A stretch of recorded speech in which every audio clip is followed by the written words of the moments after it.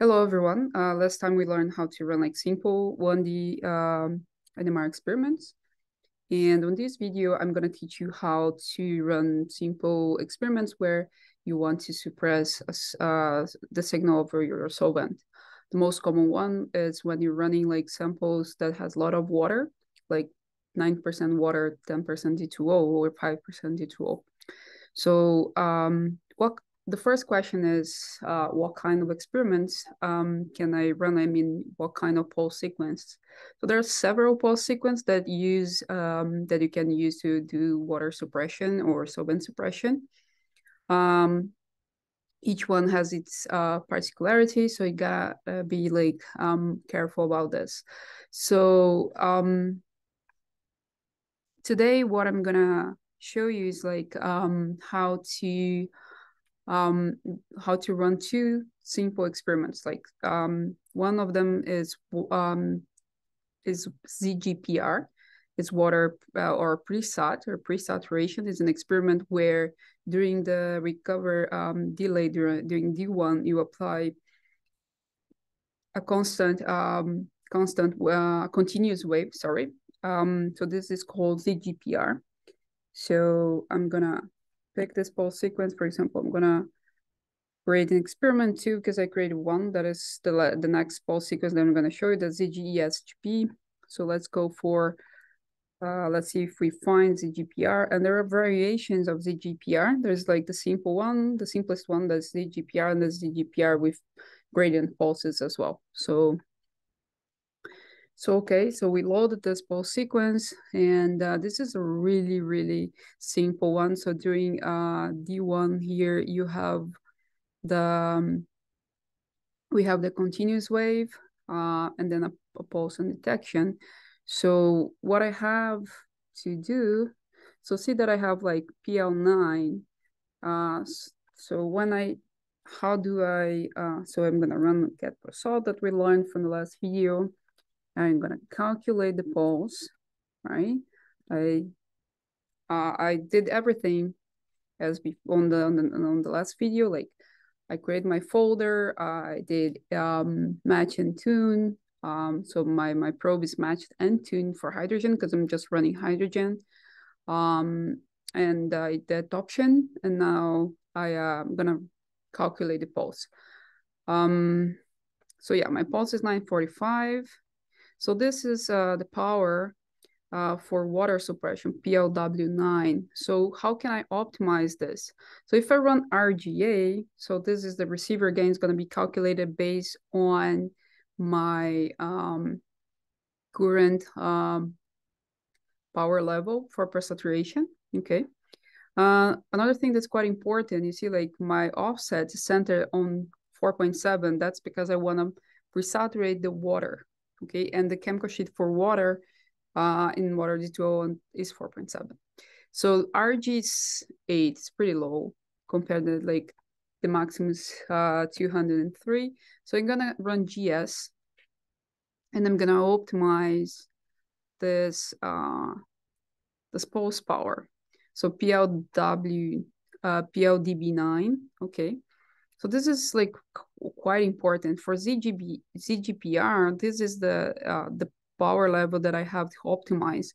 And I always optimize in decibels, never in watts, because the change in 1 watts is a lot. Okay. So what I'm gonna do is I already know from my experience on this spectrometer that this power is gonna be close to 40, okay, dBs. So you see like that's getting it's getting better. I can either look at my FID, and I can also see my FID area, okay, because why my FID area? Because the main source the main contribution to my FID area comes from the water signal or the water peak. Okay, so one thing that I also know that I can also do, sorry, is that I can also do like I can try a little bit more. You gotta be careful not to like go extremely high, because it's like, remember, this is continuous pulsing during the D1 and during 1 or 2 seconds, depending on what you pick as your D1. So you see like actually it's not improving anymore. I'm gonna go a little bit back, You can also change the offset, like see if you can optimize better, like it's at 4.7. You can try to go like a little bit like 4.701 or something like this. And you can see if it gets better or worse. Okay, in this case, it got like a little bit better. What I'm gonna do, gonna save and stop and okay. Yeah, okay. So this is now saved here and I can just run my experiment. But before that, sorry, we have to rerun RGA. Okay, so now I'm gonna run like the calculated receiver gain based on this this power for saturation like 39 and not 44 anymore. So it increased to 50.8. It's not ideal, but it's much better than 8. Okay, so another experiment that we can also do is zgesgp that I had already loaded here. Okay, so this is another pulse sequence. This pulse sequence is a little bit different in a way that this pulse sequence uses selective pulses on like for solvent suppression. So I ran get prosol to get like my power. So now I can run like get prosol.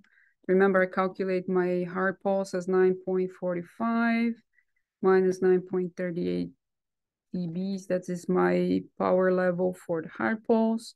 So I can optimize this. And then what I'm gonna do is like, so my RG is set to 32. I'm gonna decrease this because it's a protein. So I'm gonna try and see what I'm gonna get for RGA.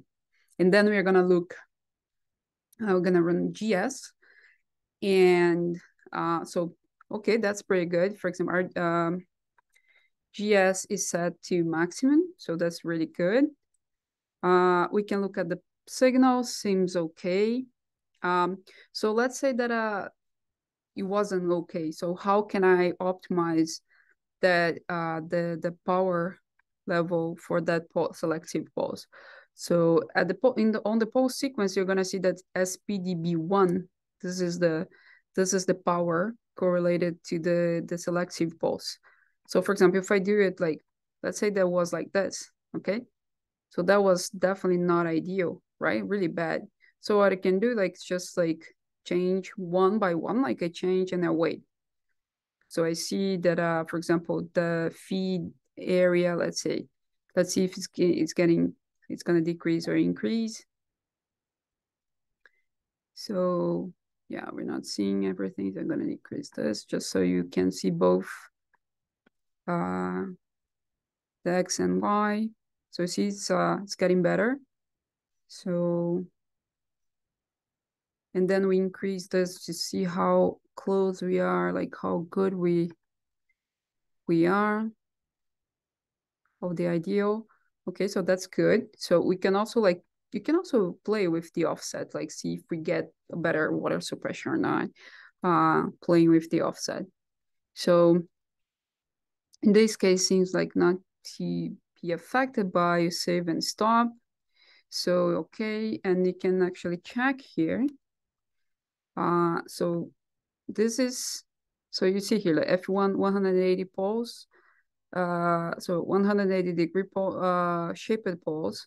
It doesn't say that this pulse is in the water, but this is the shaped poles power. So this is SPW1. So we're gonna change SPDB1. Remember, always change the value in dB, not in watts.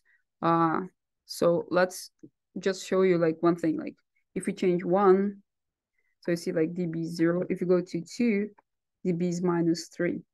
But we have like 26.51. If you change to 27.51, just pay attention how like just minimal change on the watt, like the value in watts. So it says still milliwatts. So, and this pulse, like it's a selective pulse, it's 2 millisecond pulse. So that it comes with a lower power. Okay, so these are the two pole sequence that I wanted to present today, and always good to check if the gradients are okay. So you remember have the numbers here and the files here. If you don't, like if you have top spin 3.5 pet level 7 and above, you can run GPPP like this. I have in this computer 3.5 pet level 5, so it's not implemented. But if you run this, what you do is just updates all these gradient values. Okay, so everything's fine. Offsets in the water. I adjusted the poles. My RG is at maximum. My number of points is set as optimum for approaching. This is like you don't need a lot of points because the FID dies really quickly. One important thing on this pulse sequence that we didn't have on the zgpr is that there is a minimal number of scans. So this is 8 times n, where n is 1, 2, 3, 4, whatever. So let's say I have a protein, I know that is quite diluted, so I want to go up. How can I do that? Well, I can do, like, for example, things like this. 20 times 8, so 160. Let me say 600 is 600 divided by 8. Oh yeah, it's fine. So it's fine. So I can just multiply things like 8 by 8, and then I do 640 or our 2K, 6K, whatever. Okay, so this is what I wanted to present this today, and this has to be respect based on the phase cycling. Thank you for watching this video, and I hope I helped you to